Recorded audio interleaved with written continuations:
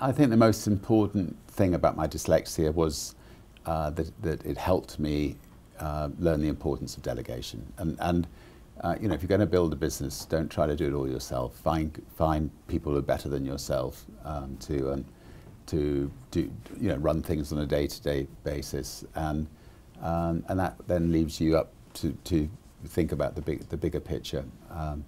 So I think dyslexia. You know, it is strange. I mean, I sometimes think back to my days at school where I would look at. There's no name for it then, right? Yeah, no, there was no. You didn't. They didn't. Never heard of dyslexia in those days, but they just thought I was as thick as anything. So I'd look at a blank sheet of paper, I just couldn't understand the answers at all.